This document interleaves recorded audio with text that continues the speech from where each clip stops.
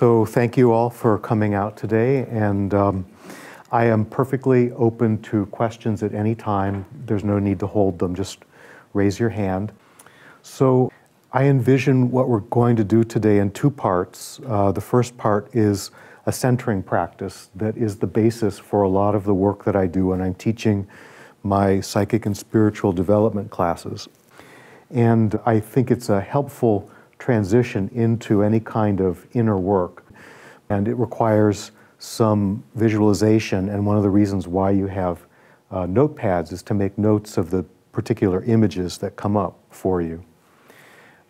In the afternoon, we'll be doing some inner sense work with the chakras. And I can't guarantee that everybody will have experiences doing that, but I can give a lot of tips for people to experiment on their own with the techniques that we talk about. Also with my book, The Multidimensional Human, which is based on some of the things that I teach in my classes. And then there are a couple other good resources for working with the chakras that you can do on your own that I'll recommend. And we'll probably go a little more quickly than people might be comfortable with. And I want you to be patient because the most interesting stuff I have to say is about the 6th and 7th chakras. And if we start with the first chakra and get stuck on the 4th and then run out of time, we don't have a chance to talk about that. So don't feel anxious in that early part of the afternoon if it seems like we're going too fast. We'll get to the point where you'll understand why. Because the first 5 chakras are pretty much all the same in terms of what the work is that you can do on them, but there's a special kind of work that needs to be done with the 6th and 7th, and I just want to make sure that there's an opportunity for us to talk about that.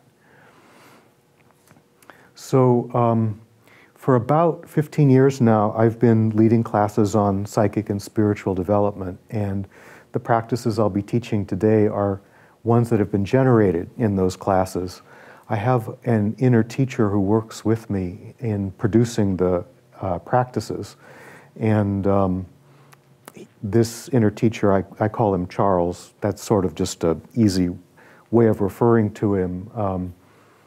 He doesn't really have a name in the sense that we normally have names. And over these 15 years, Charles has helped me produce a stack of practices that's about this high, if I were to type it up. And I'm very interested in the possibility of offering these to you because normally I only work with my local groups in Boston. So you ever think you'll write a book about Charles? I would like to, yes. It's been interesting though. Publishers have not been too interested in that kind of thing, so I'll have to wait till somebody actually asks me to do that. So let's start with a centering practice then. So for those of you who have had some exposure to Theosophical teachings, there's something called the 7 principles. And I'm going to refer to this very briefly because it's the basis of the practice that I'm going to teach. But you don't have to know or memorize the names that I'll be using. They're in Sanskrit. I'm merely bringing this up to show that the material that I'm teaching has a strong resonance with or basis in Theosophy. So what we'll be working with is a state of consciousness that I call the witness platform. And this is a neutral state of consciousness that will help you separate yourself from anything that might be going on in your head that may be making you nervous or upset or angry, anything of this nature. Then we'll be working with a second state of consciousness that I call the limited self. And this is the part of us that we carry with us through all of our life as a kind of accumulation of everything we're not happy about and everything that has disappointed us. And for some of us, we've made peace with that. For some of us, it's off limits. For some of us, it's this thing that we drag around behind us everywhere we go. And the idea of including it is to recognize that there's work that needs to be done in this area, but it also can interfere with inner sense work. And so we'll find a way to honor that it's present, and then gently remove ourselves from it. And then the third state of consciousness that we'll work with is called the unlimited self. And this refers to the part of us that precedes our lifetimes on the physical plane and that is not really affected by the kinds of things that we're disappointed in our personal life. So in the Theosophical teachings, I'll just move over here. I put the words up on the board so that people would have a chance to at least see what they look like. This is our, I'll just put LS for limited self. And it consists of 4 parts: the sthula or dense body, linga or subtle body, which is the model body that creates the physical form, that holds the space for the physical form to develop, prana, which is life force, and kama, which is desire. And then the unlimited self is made up of manas, which is mind, buddhi, which is intuition or a kind of spiritual consciousness, and atma, which is our highest self. So I'll just put US for unlimited self. The witness platform comes with a Sanskrit word that is probably less familiar. It's not one of the 7 principles, but it represents a bridge between this lower self and this higher self, and it's called antakarana, and it's a neutral state of consciousness that helps you remove yourself from the troubles that are stored over here and open yourself to the spaciousness that's available to you over here. So, as I mentioned, I'm not going to emphasize any of that. It's just to let you know that there's a theosophical basis for the practice that we'll be learning. I'll probably stand when I'm lecturing and sit when I'm leading you along the lines of the practice. The practice is pretty simple. The first thing we do is we develop an image for our witness platform.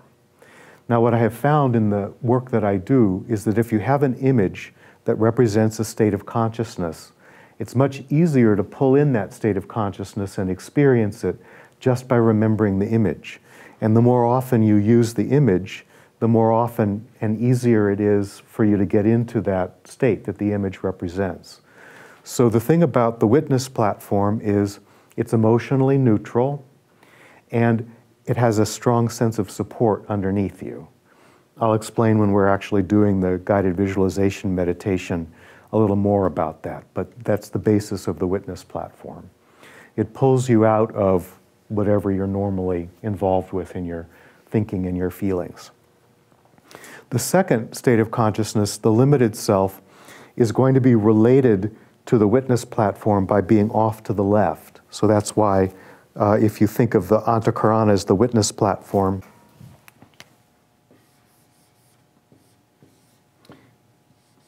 if that's the witness platform, you're going to be looking off to the left to find imagery for your limited self, and you'll be looking off to the right to find imagery for your unlimited self.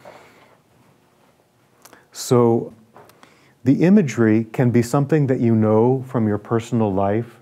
For example, the unlimited self can show up for people as a favorite place to go in nature. But you can also use an imaginary place or a place that just shows up when you ask yourself inwardly, can I have an image for this particular aspect of consciousness? So we'll be doing the practice in 2 rounds. The first round is just to get the imagery, and the second round is to explore the actual feeling that's connected with that a little more deeply. So the last introductory thing I want to say is I want to respect differences in people's ability to use inner senses. And there are a couple of factors that we need to keep in mind with the inner senses. The first one is the mind often interferes with inner sense information. And the way it does that is it conceptualizes something. So if you see a picture of a chakra in a book, and I say to you, look for a chakra, the first thing you're going to ask yourself is, what was that picture I saw? What did it look like? Was it green? Was it red? Did it have a deer in the middle of it, like the Sanskrit ones? And then whatever is going on with your inner senses is going to be lost in all of this mental spinning. So it's something that people have a different level of ability to separate themselves from.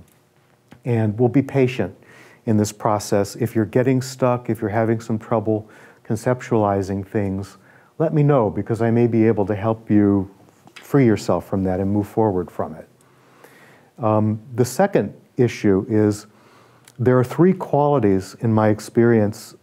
This is something I've learned from Charles, my inner teacher. There are three qualities of inner sense experience. It's as if inner sense experience can be read three different ways, and each of us has a particular way of reading it. So you can read it as energy, you can read it as information, and you can read it as consciousness. So think for a minute about how there are scientists who say that light can be experienced as a wave or as a particle.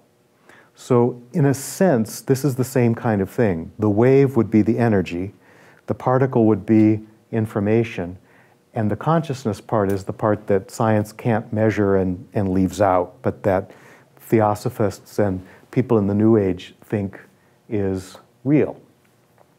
So what I've discovered in teaching my classes is that people have a natural mode of experiencing inner sense information. It is either along the line of energy, or along the line of information, or along the line of consciousness. It may come up in our work today which of those types you are. So the mystics are the ones that have this response to energy. My experience with them is they have such a strong desire to experience God consciousness, or lifting up out of the world and leaving all of it behind, and light, light, more light, and also a strong sense of truth, that they're not really interested in imagery.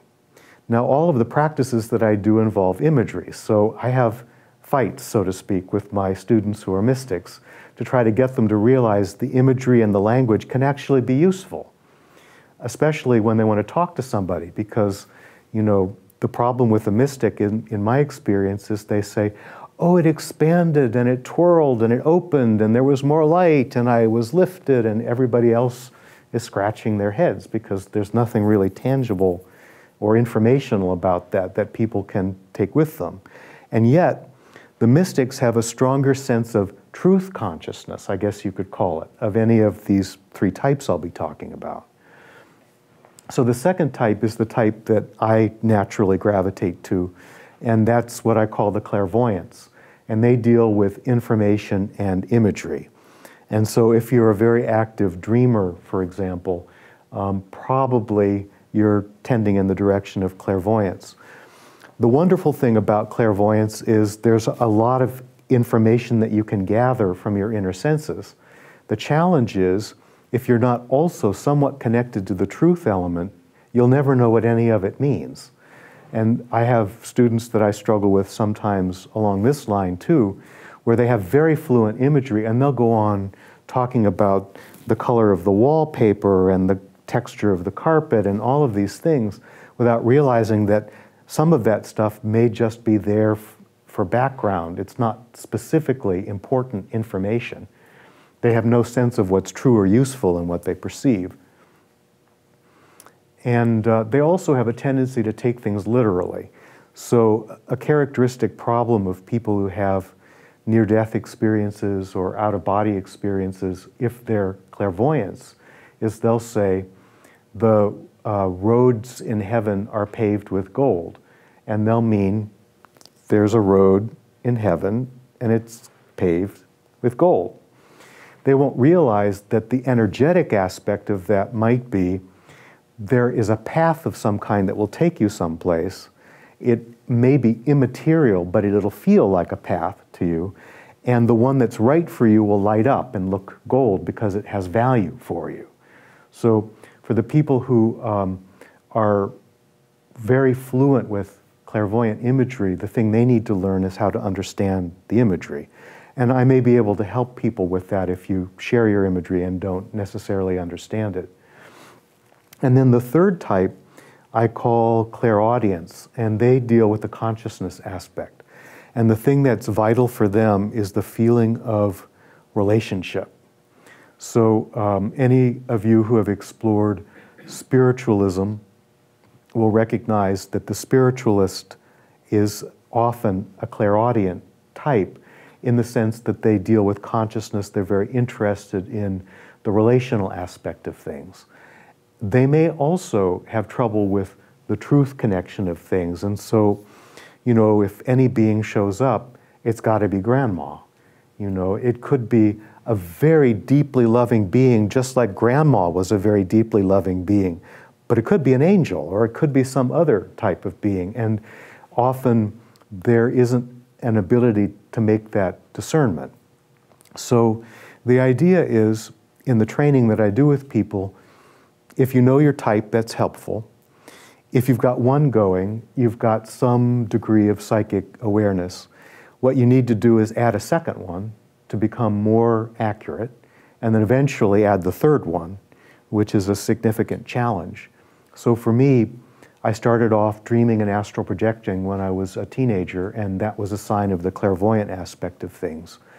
And then somewhat later, I did some work developing myself as a channel. So then I started working on the consciousness aspect of things, and that's where I developed my relationship with my teacher, Charles.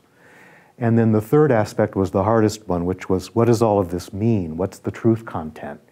And that involved a lot of work, and Theosophy actually was very helpful. In fact, as I go around to different Theosophical groups, what I find is I'm mostly talking to mystics and a few clairvoyants and almost no clairaudience, because there's often been a struggle in the Theosophical Society around people who have a spiritualist base. And it's interesting to watch. I mean, I have struggles in my classes with people who come from that spiritualist side.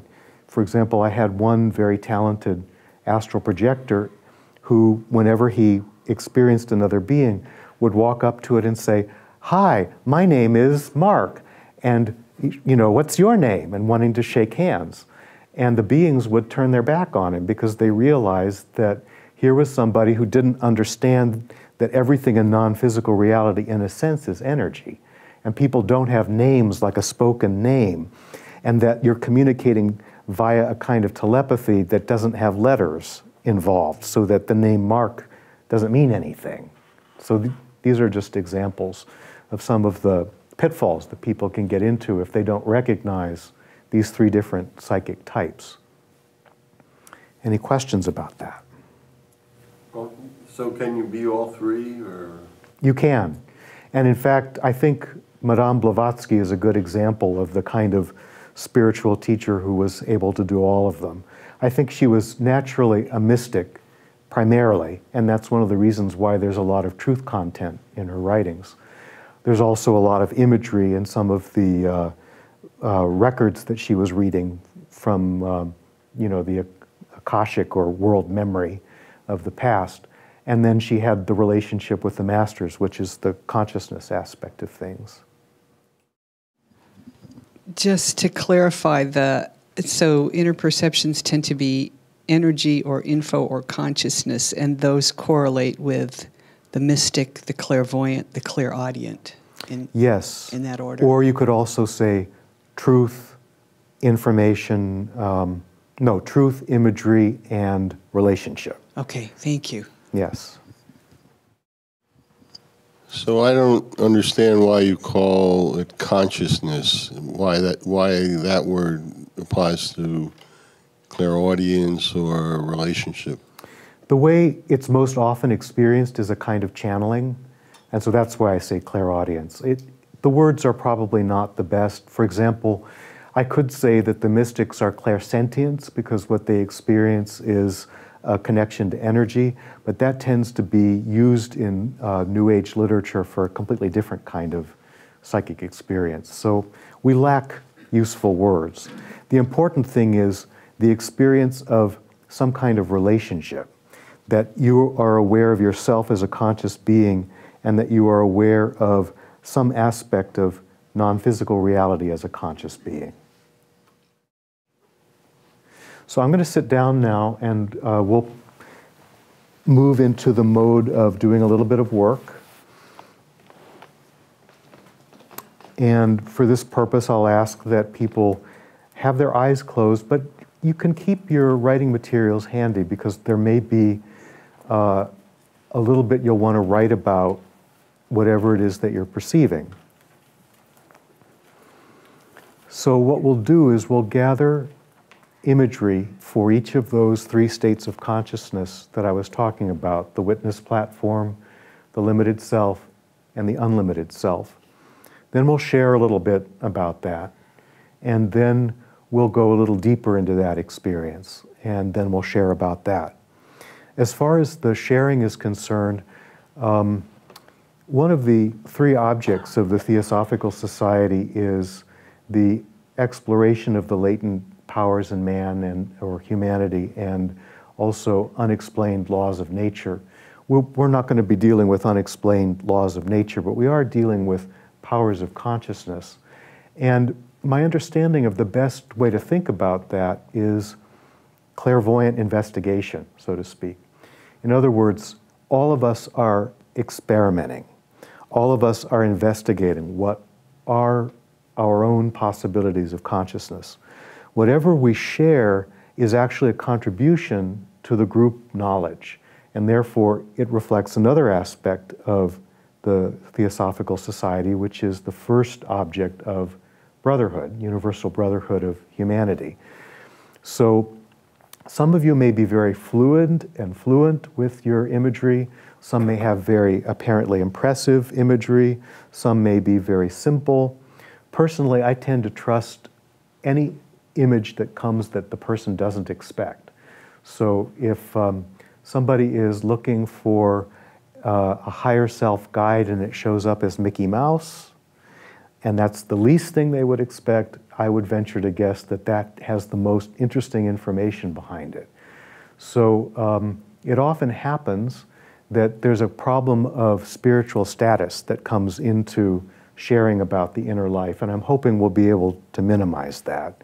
So, you know, if Cleopatra shows up in your imagery, that's fine, you know, we'll talk about it and share, but, you know, the thing is, if you're also talking to half a dozen Egyptian and Lemurian and Atlantean masters, I would say to myself, well, okay, that's what we expect, and there's maybe a little bit of spiritual status behind that. We'll work with it, but be careful, because it could be the mind conceptualizing what you think you should be experiencing. So let's have our eyes closed, and this is a basic guided meditation kind of experience, so have your attention focused inward. And you might take a couple of deep breaths the way you ordinarily would if you were beginning a meditation practice.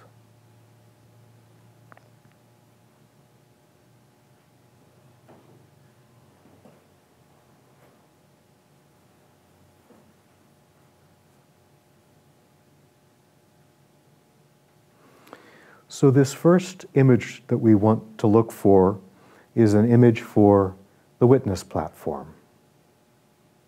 It's called the witness platform because it lets you witness your experience with emotional neutrality. And there are only two requirements. One is that it have a solid platform underneath you, which means you're grounded. And the other is that it has a wide sense of view. So here are a couple of examples. On the ocean shore, a tall lifeguard chair, a watchtower, a fire tower, an observatory, the top of a cliff or a high hill or a mountain, a tree house, a castle tower.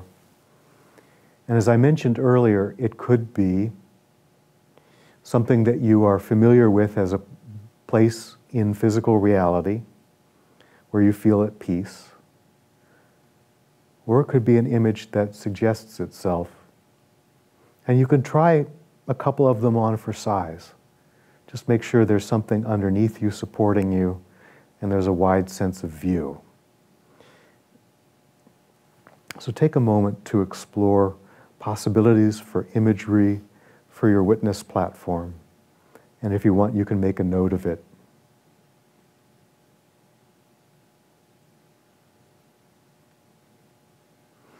And by the way, you can't do this wrong.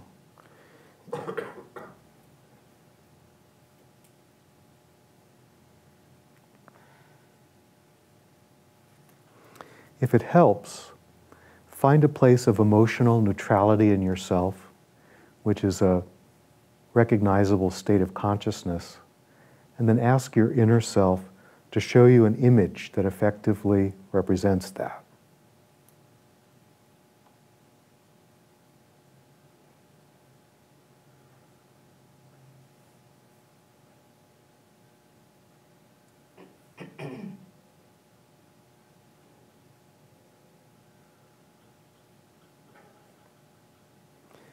And it's often helpful to take the first image that you get as opposed to spinning around from one image to another.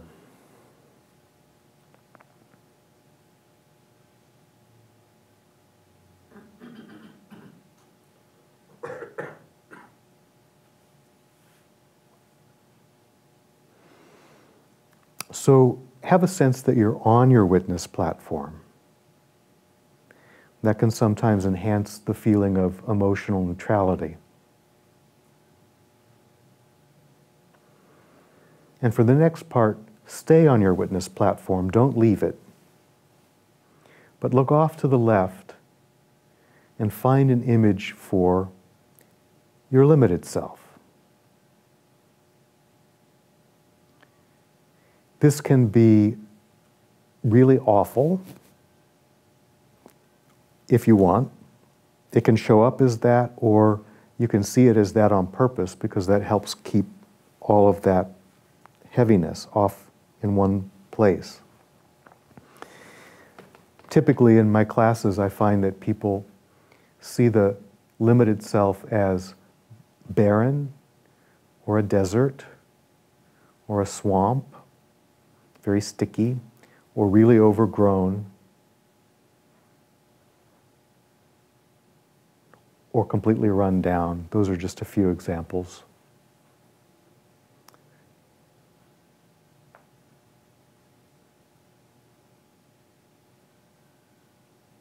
And once again, if you like, make some notes about it.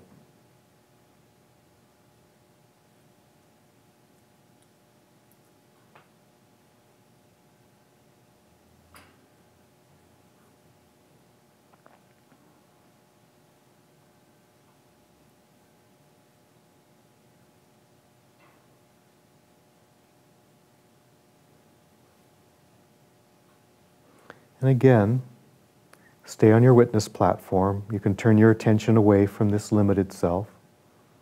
Now look off towards the unlimited self landscape or state of consciousness off to the right and find an image associated with that.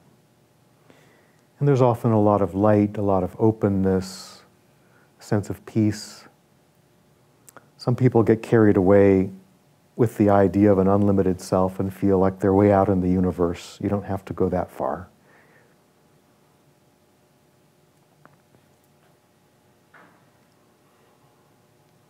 And I should mention one last thing, that if you chose for your witness platform a location in physical reality, you don't necessarily have to use that same landscape for a version of your limited self or your unlimited self. It's up to you.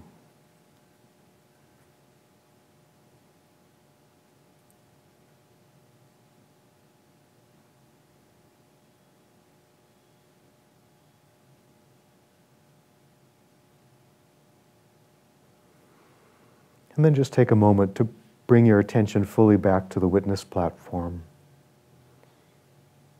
And let's open our eyes and let's talk a little bit about people's experience. Okay, so I had two possible witness ones. One was a beach with sand dunes, off of a lake. Okay. And the other one was a lighthouse in the same area. Which one came first? The beach. Okay. So I would say that probably what you were doing was you were clearing your mind. So the landscape represents the clearing of the mind. But the lighthouse is an excellent witness platform. So I would use that if you continue to work with this practice. Okay. And then something else? For the limited self, there was a shack on the left. But I was on the beach, so I saw the shack. And then for the unlimited, it was either the lighthouse or the lake. The lake is probably a better image for that. Because the thing is, the water is sort of formless compared to the land, and often people have stronger unlimited self experiences if there's less of a quality of physicality about it. So I think the lake is a good example. Okay, for my low limited self, I almost said lower self.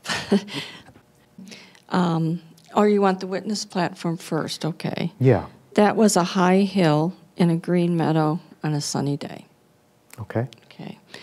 And then for the lower self, or limited, I saw myself blindfolded and it was kind of cloudy. And for the unlimited self, a sunny prairie savanna in spring. Okay. So you saw yourself in a landscape? Yeah. Okay. Is that okay? Yeah, it's fine. Like I said, you can't do it wrong. But there's often, if you know anything about interpreting dream imagery, there's often a message. So the message for you might be something like, there is no limited self except when you blind yourself to, you can't do anything wrong. It all means something. The real question is, what does it mean? Can you figure that out? Is there someone else who wants to share? Okay.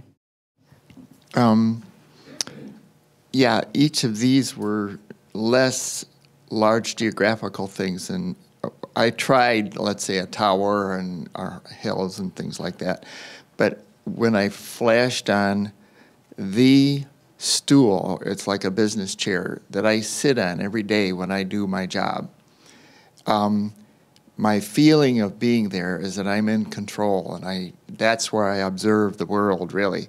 But it's in a small room. And I thought, well, would this work? And I said, well, yeah, I can make the walls disappear easily because I'm in control. Well, when I looked to the left for the limited self, the image I got was of myself maybe 10 years ago when I was experimenting a bit with gender consciousness. And I won't go into detail, but there's some radical images of myself doing that. And I thought, yeah, that's pretty limited. That'll work. And to the right, maybe 40 years ago, I was carrying equipment across the campus, and I had a vision of an Oriental innkeeper who just smiled and bowed to me as a very wise, perhaps, person. I thought, that'll work. So it's often possible to meet a guide of some kind in the unlimited self.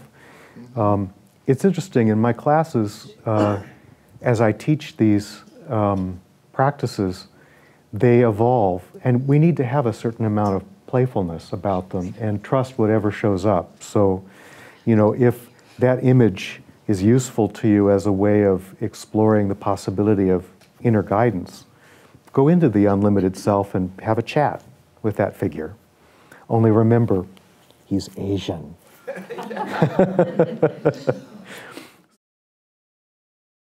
All right, so the very first vision for the witness that popped in my head was like a hangman's galley, I guess you call it. I don't know. It was just like, you know how when they would hang somebody, it would always the gallows, yeah. Yeah, the gallows. Right. Okay. Which did not feel neutral to me, and I got like this little wave of anxiety, and so obviously tried to find another image, but that's honestly what came Have first. you ever worked with tarot? No. There's an image called the Hanged Man in the tarot deck, which is actually an image of... Oh, yeah, okay. You know what I'm talking about then? Yeah. Yeah, it's an image of a kind of meditative consciousness. So you may have been getting a message about that. And it could be something to trust because it did come unexpectedly. So the image behind the Hanged Man is that the Norse god Odin hung himself from the world tree in order to somehow achieve a state of consciousness in which he was able to understand everything that was happening all over the globe. So there's some good archetypal resonance with that imagery. Okay. That's why I brought it up, because I just wasn't sure. It felt dark, but at the same time, it came very clear immediately. Did you? So, what did you try to get after that? So after that, I went to a really nice top of a hill where I have an actual one that I've been to many times. It's where I like to stand, and you can just you have a good view of everything. You can see all the way to, it's in Bloomingdale, and you can see all the way to the city from there. So I went there, but I almost feel like that's not a neutral place for me. It's kind of a happy place for me. Happy's okay. Happy's okay? We'll take happy. Okay. So then I did the rest of my visualization from there. Mm-hmm. That should be fine. Yeah. Either way is good. I mean, sometimes the guides that provide the imagery have a sense of humor. So it could be that if there was any kind of nervousness about going into doing the practice, that you choked up. So you saw, they fed this back to you, the image of a hangman's gallows. Yeah. So, Okay. I mean, my dreams are always full of puns like that. Okay, when you first started talking about the meditation, before we went into it, I immediately got an image for the witness and the limited self. Then when we did the meditation, surprisingly, they flipped. Okay? Originally, my witness I was embraced by a tall oak tree. It was very dark, and it had hands. It just kind of came up and embraced me. And you were talking about a firm base, and it felt very firm. So that's why I had that image. But then when you started the meditation, I got the image that I had picked for the limited self, which was a hike that we had gone on in Shenandoah. And I was at the top of the cliff, and we couldn't go anymore. It was like it was limited. There was all there was to go. So then when you did the meditation, they actually flipped. And I realized that the witness was the one that was in the tree, embraced by the tree. Oh, no, I'm sorry. The witness was the hike at Shenandoah, up at the top of the mountain where I could see all around. And the limited self was the one that was actually in the tree. Enclosed, yeah. Enclosed, yeah. But originally I thought that up on that cliff was limited because I'd hiked as far as I could go. Mm-hmm. But actually in the meditation I realized, no, there was a view. So there was more that I could see. And then for the unlimited self, I just got the picture of a dove, which just yesterday came to my window, which surprised me. So that's why that came in. Okay. So. When we go through the next round, you might want to ask what landscape the dove is flying around in, because the challenge of using a being as a focal point is that there's not a lot of room to move around. But you may be one of those that I was talking about earlier for whom relationship is the important element. So these things show up like that sometimes. Thanks. I just wanted to say that when you said to visualize, I have a hard time, like picturing things in my mind. So when I closed my eyes, and I knew I had to have the witness platform and then look to the left and to the right, I really just got words. So it was mountain and then forest to the left and then just the horizon to the right. Then as you were going through the meditation, I kind of started to put myself in that place. But really, it's just words that immediately came to me. So yeah, that'll work fine too. There are a couple things that you can do with that. One of them is obviously don't dismiss it because it's different from other people's experience. The other one is as you develop your relationship with these three states of consciousness, you can say, show me what this word looks like as a landscape. This is typically what I advise people to do if they're more along the energy mystical side of things. Have the feeling of the energy, because that's natural to you, and then ask a question, so show me what this looks like as an image. And assume that whatever comes up or whoever's doing the showing is guiding or teaching you and will show you an equivalent, something that will work so that you have both the imagery and the energy behind it. Okay, so we're going to do another somewhat deeper experience with this centering practice, and then another round of sharing.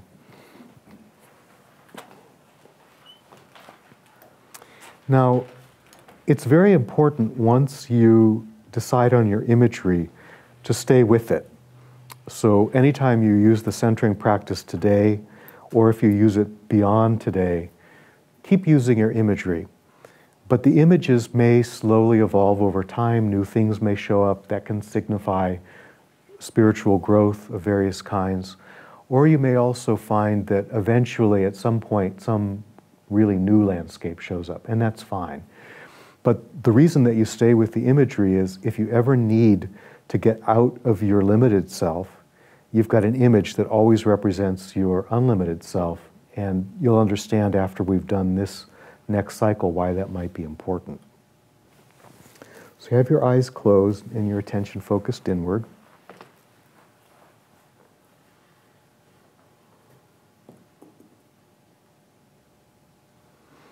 And once again, take a couple of deep breaths.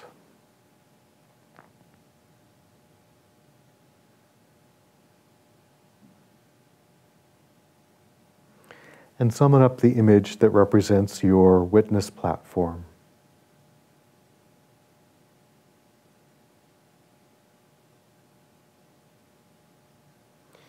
But see yourself in that landscape. Really place yourself in the witness platform.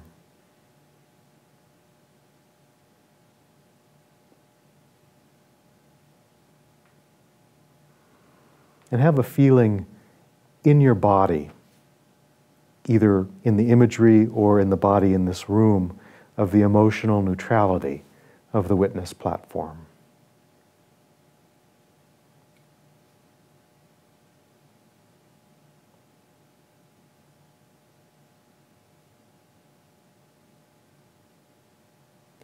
And any of you who are in any way sensitive to inner sense information, just notice what it's like to be in a room full of people who are on their witness platform.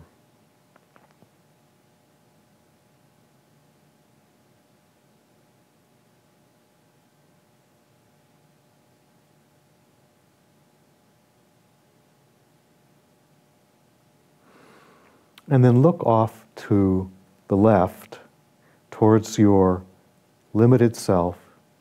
Remember the imagery there. And you have two choices.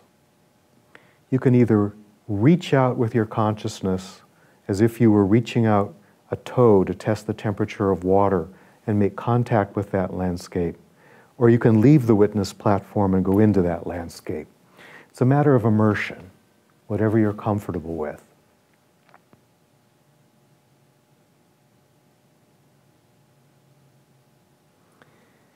When you're having that experience of connection with the limited self, notice how that feels in your body, different from the way the witness platform felt.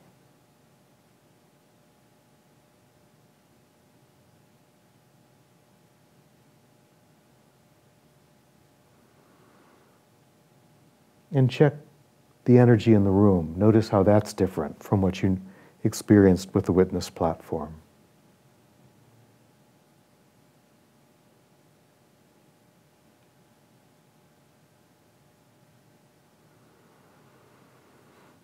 And then bring your focus of attention back to the witness platform. See yourself in the witness platform. withdraw your consciousness, bring yourself all the way back into the witness platform so you're not at all in touch with that limited self.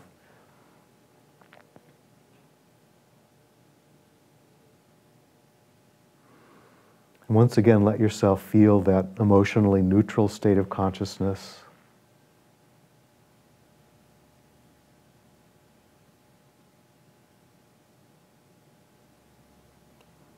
If you like, take another reading of the energy in the room.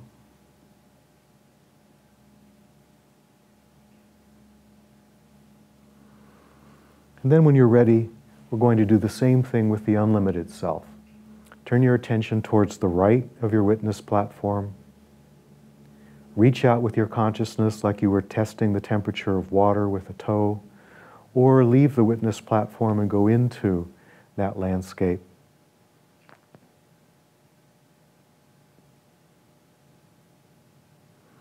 Notice how it feels to be there.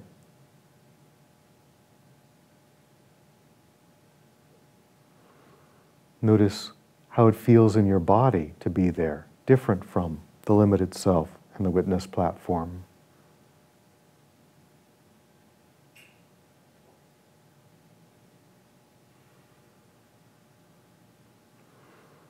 And take another reading of the energy in the room.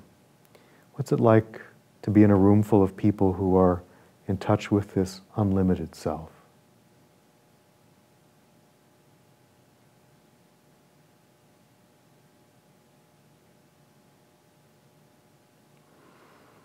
And this time, as you bring your focus of attention back to the witness platform, you can keep this connection with the unlimited self. And you might notice that you're a little deeper, clearer, and more focused than you were previously, because you've let go of this connection to the limited self, and you've opened this connection to the unlimited self.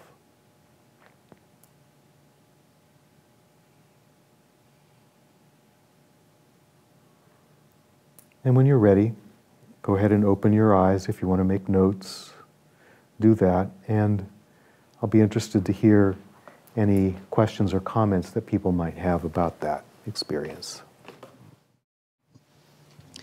Is the centering practice the one of standing in the witness platform, or is it's the whole cycle? The whole cycle. That's why at the end of it I was saying, notice how your focus is different, because Yes. you've let go of the connection to the limited self and you've opened the connection to the unlimited self.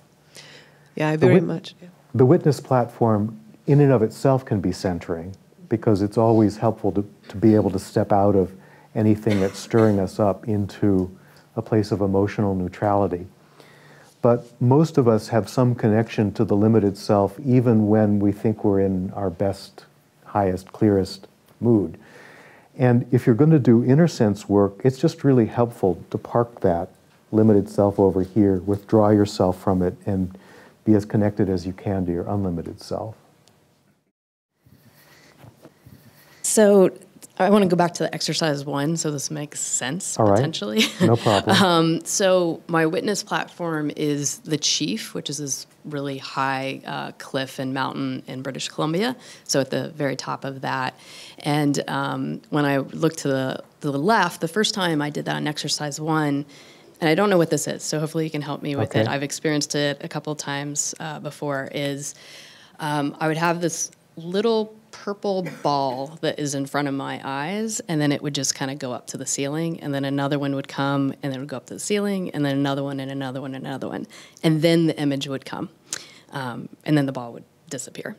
And so the image was like thick, dead branches that you just couldn't get through. Like if you were trying to cut through them, you just couldn't get through them. And so that was on the limited self. And then the unlimited self side, looking to the right, in the first exercise, it literally was very light, like you said, a lot of light. Took for a while, again, the ball, again and again and again. And then it was like a very manicured mustache and beard. And I was like, okay, that's interesting. So that was the first one. And then in the second one, went back to standing on the witness platform at the Chief, went to the left. When I was trying, I put myself into all of the branches and everything, and it felt like I was trying to like push my way through them.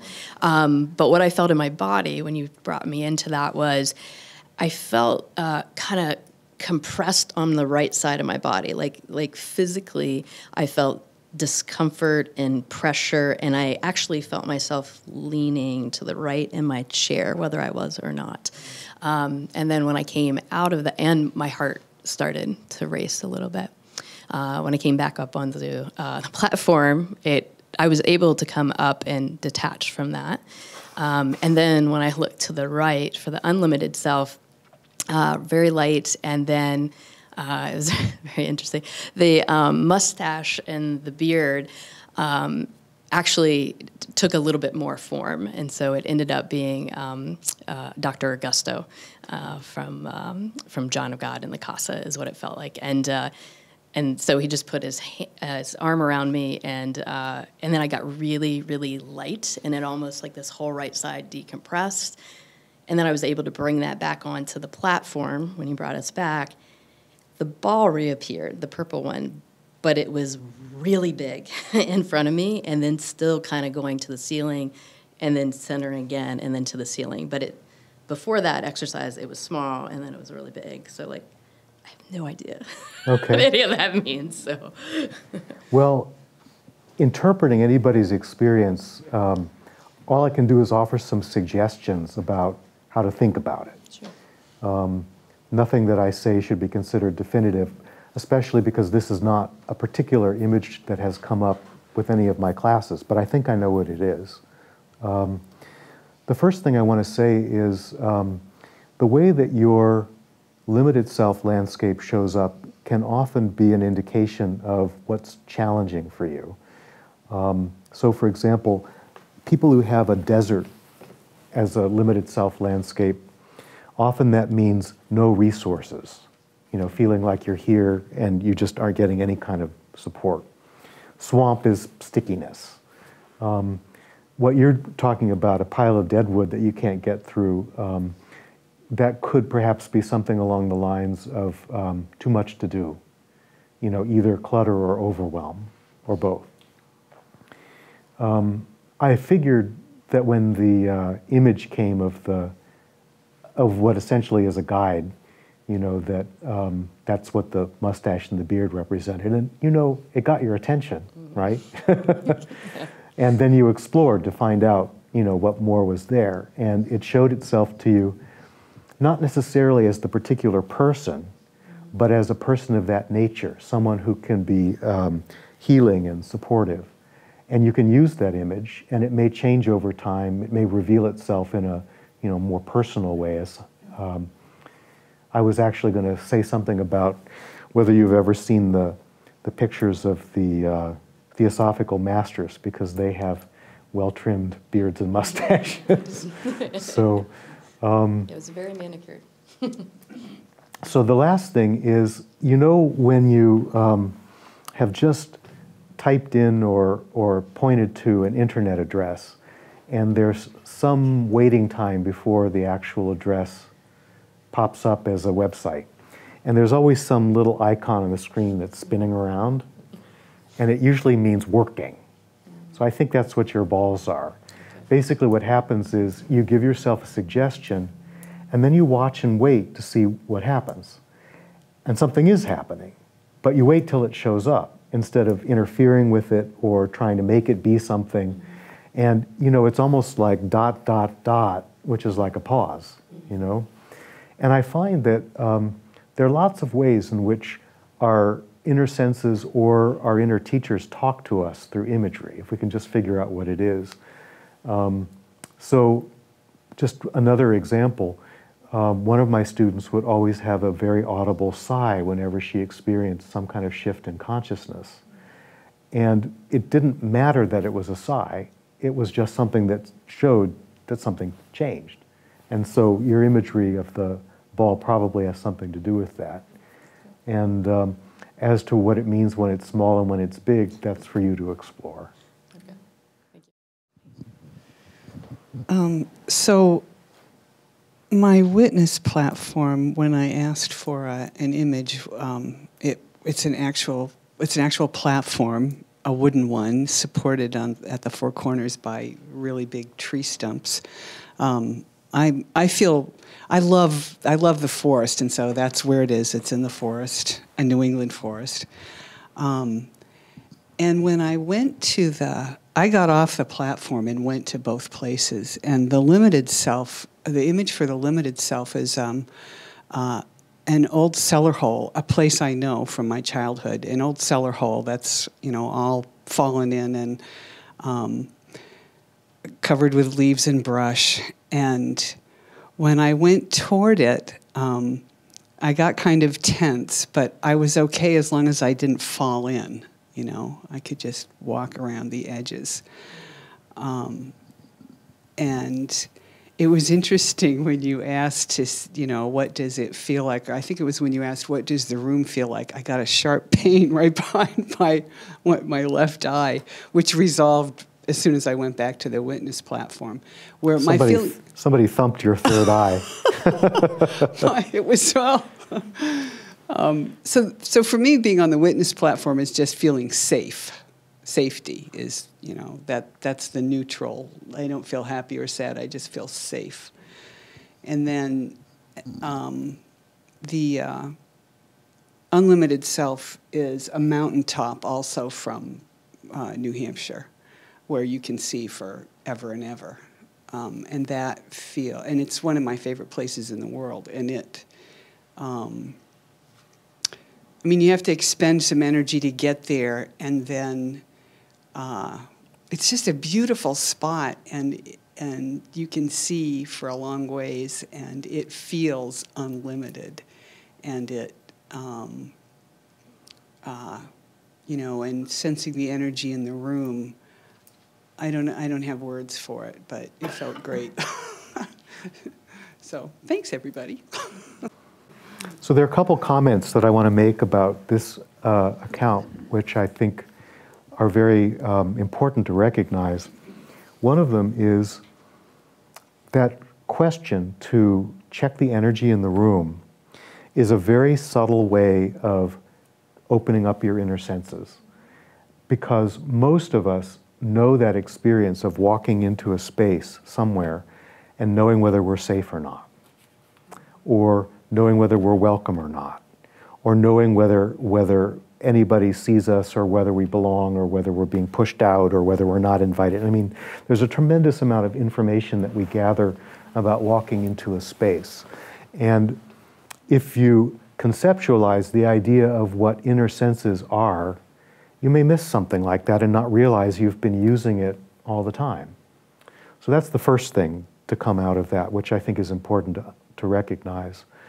The second thing is, most people don't think about whatever mood or state of consciousness they're in as being changeable. If you're in a bad mood, you're in it, right? You just are. But we went through these 3 different states of consciousness in a matter of maybe 5 or 6 minutes. And I imagine some of you had pretty dramatic shifts, either inwardly or in your experience of the energy in the room while that was going on.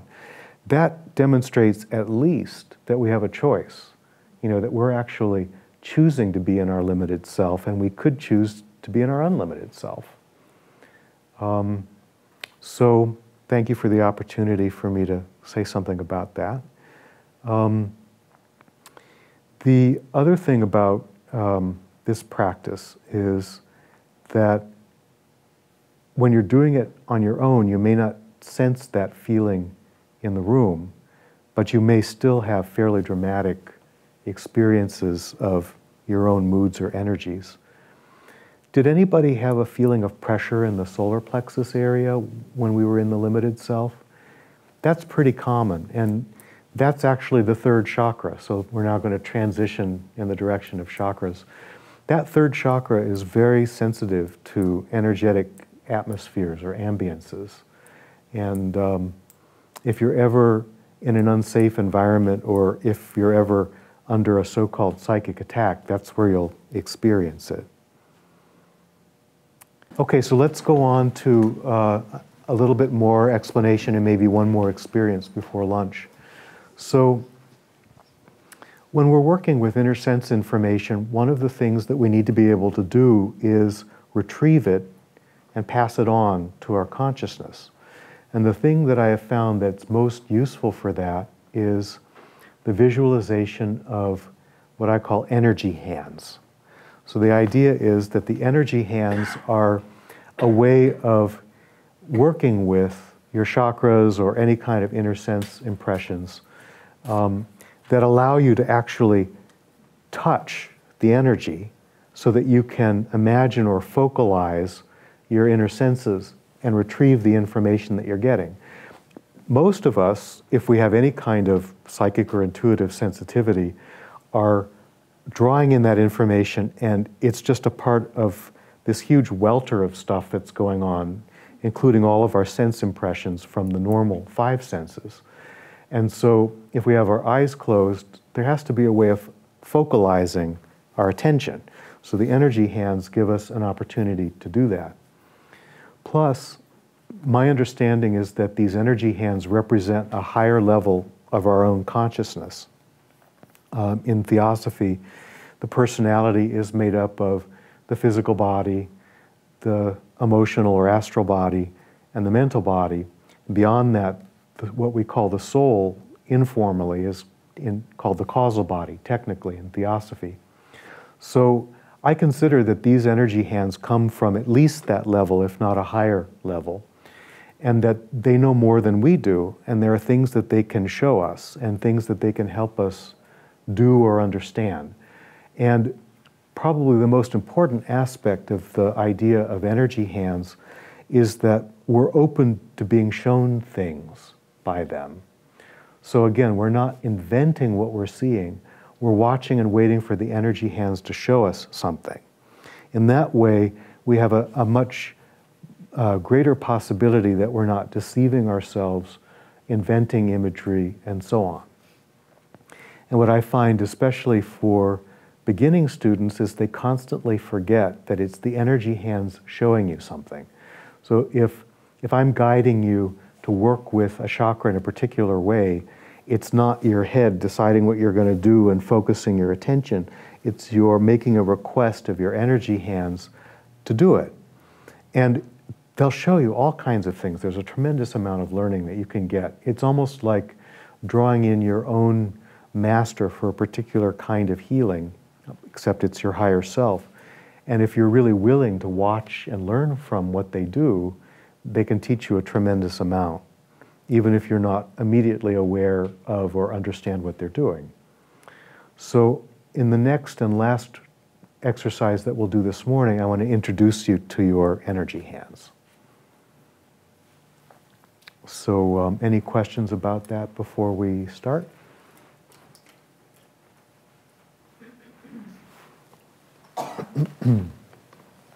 So we're not going to start with the centering practice again, but after lunch we will, because that'll get us hopefully out of our digestive and social mode and back into our inner work mode.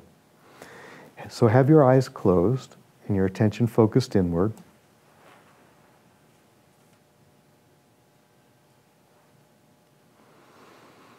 And once again, take a couple of deep breaths.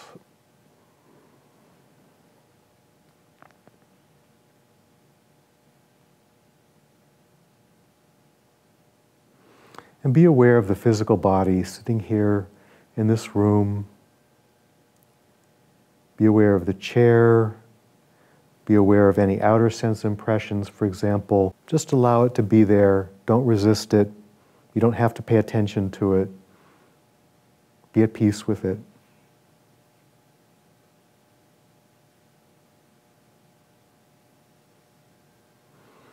Now, if I ask you to be aware of the energy field that surrounds your physical body, where does that take you?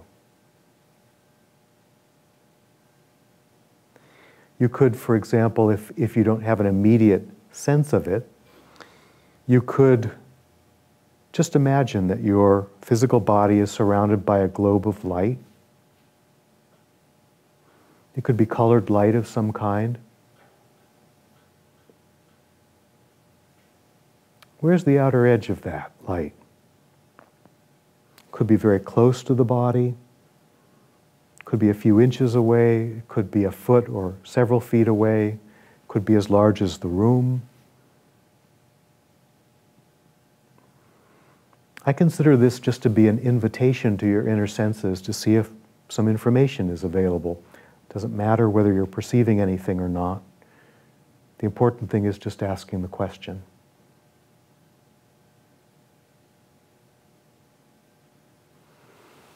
And if you have an awareness of your energy field, and even if you don't, imagine that there's a pair of energy hands coming from a higher level of your being, resting either on the top of your head or on your shoulders in a way that gives you a sense of peace and support, warmth, maybe even a blessing.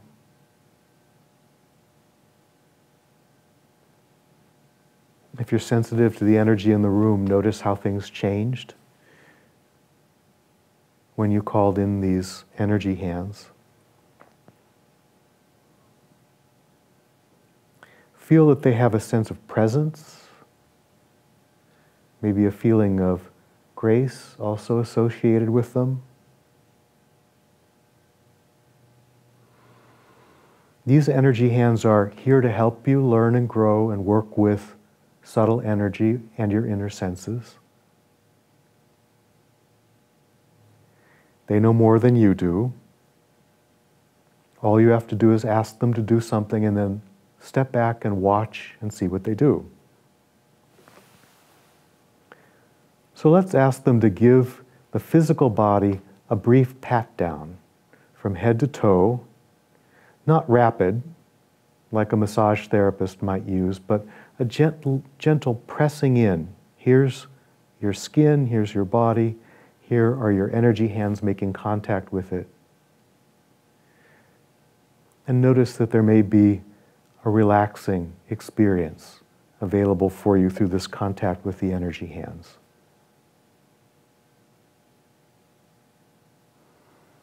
Starting with the head and progressing down to the feet.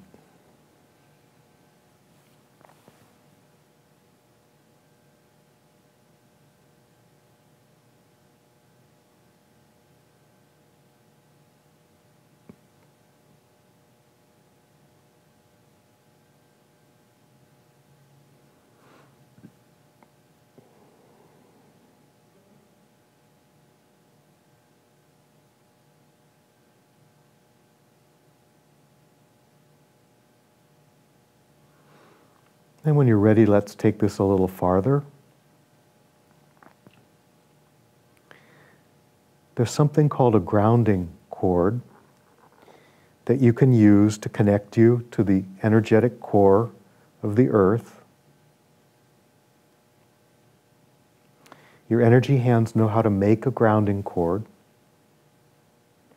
Using the energy from your own energy field, they can gather it up, form it into a cord,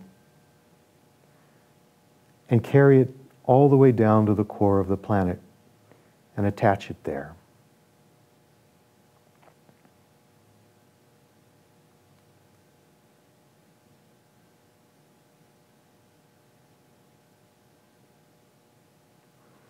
When you've got a grounding cord like this, you're saying yes to being in the physical body and on the physical planet.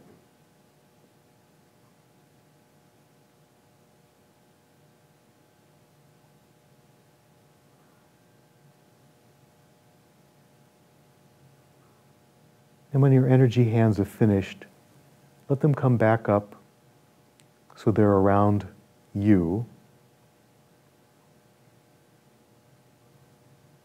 And ask these energy hands to gather up any unwanted energy that might be present surrounding the physical body in your energy field.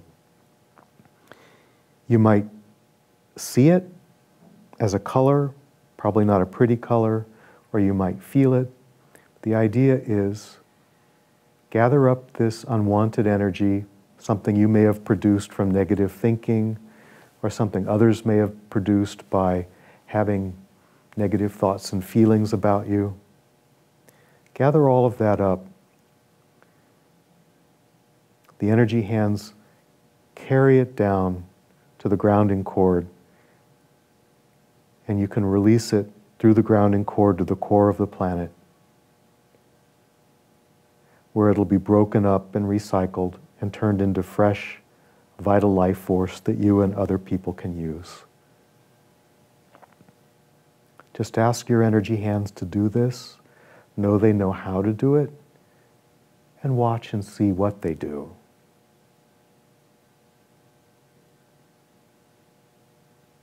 And I'll be silent here for a moment while you experiment with the energy hands in this way.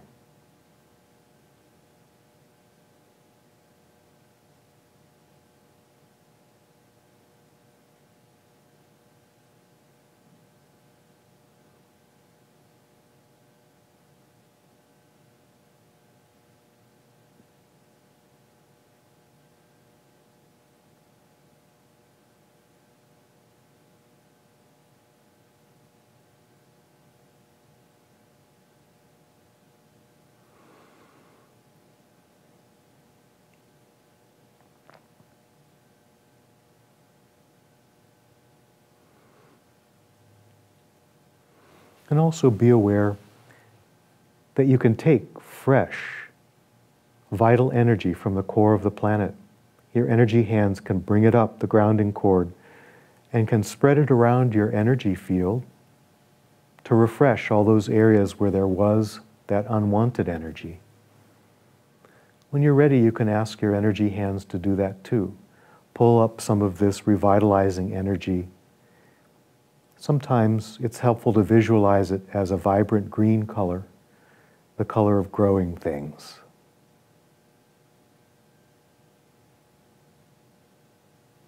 And they can spread it into every nook and cranny of the physical body and any layers of the energy field that you might be aware of.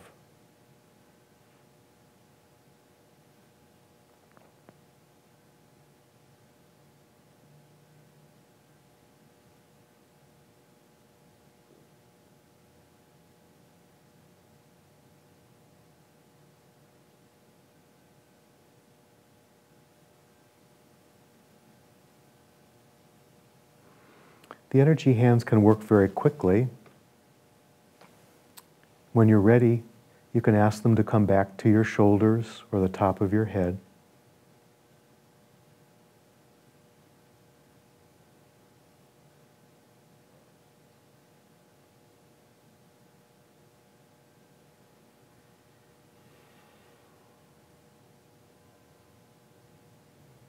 And take a moment to offer some deep, heartfelt gratitude to this aspect of your higher self, the causal level, or some other higher level of yourself that is helping you understand how to work with your energy field.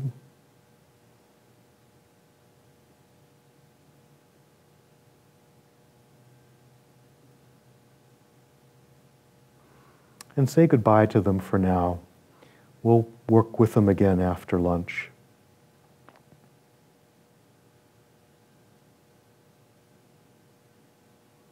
And you're welcome to open your eyes when you're ready.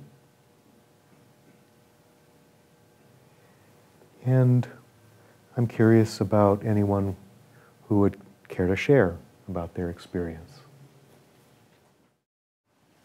Well, that was awesome. I'm familiar with the energy hands from a previous workshop with you, and I use them, and I need to. I haven't done it enough lately, so I'm really glad to be here. It was that was very helpful and very centering. I find them very. They're a disembodied pair of hands, but what I feel from them whenever I remember to call on them is just total compassion and unconditional love and a willingness to help me grow. So that's my experience with them. I hope everybody else's was as good.